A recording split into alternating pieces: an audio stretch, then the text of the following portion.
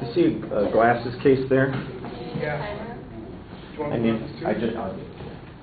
No, those are sunglasses that are shot. No, I'll give you time signals using fingers. When you get down to 1 minute, I'll use the index finger.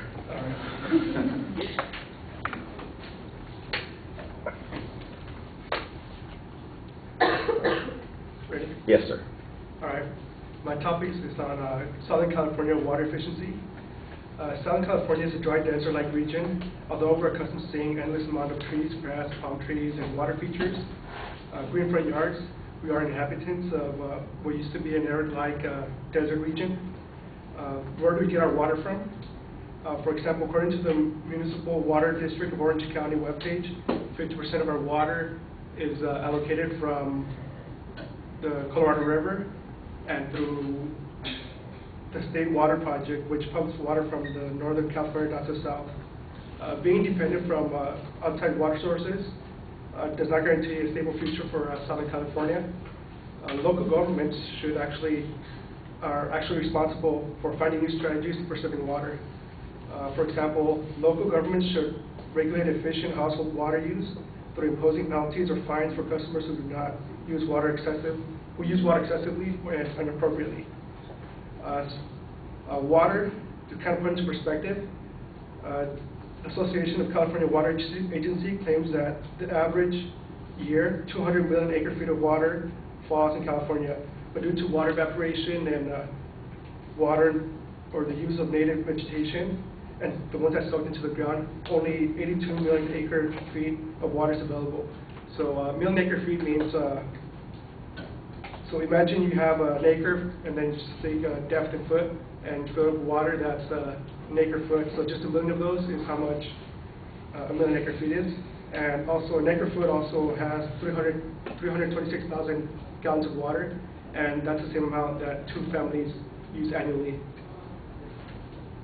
all day. Okay, also for population, according to the RAND, a nonprofit institution that helps improve policy and decision making through research and analysis, it estimates that by 2040 there will be a 46.9 population increase for Southern California, or actually all California. This means that Southern California must act in order to be able to supply adequate water for the future. Household water inefficiency. The average person in California uses about 195 gallons of water per day. That's also 71,000 gallons a year.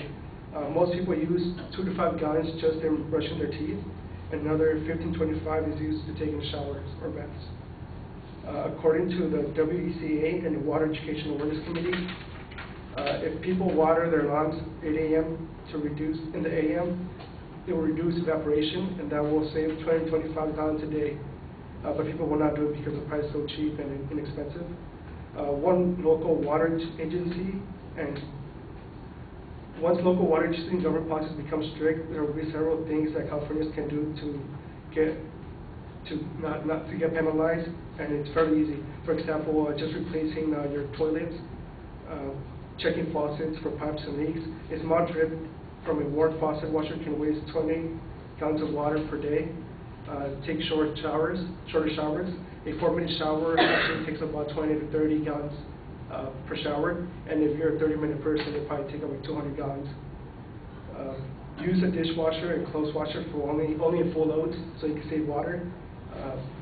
Put a layer of mulch around your trees. That will help keep the ground moist, and you don't have to use as much water for your plants.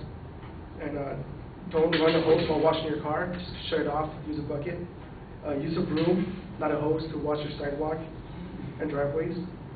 Not only is it in our best interest to conserve water, according to H2O Africa Foundation, 1 child dies every 15 seconds due to polluted and scarce water resources. Also, women and girls often dedicate their entire day just to go walk and find water, and also the water might be polluted. So like I said, it's not only in our best interest, but it's more of an ethical thing to do to conserve water. Strict water policies work. Water efficiency is an issue that cannot be overlooked.